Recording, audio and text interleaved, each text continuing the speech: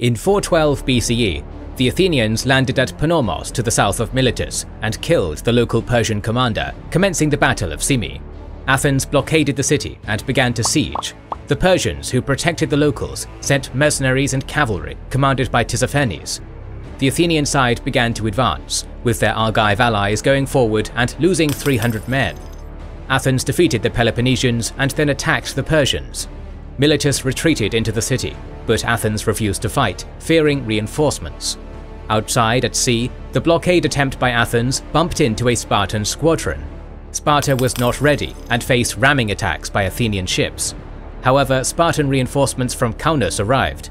The Spartans pushed out of the blockade, and the Athenians retreated in a bizarre stalemate.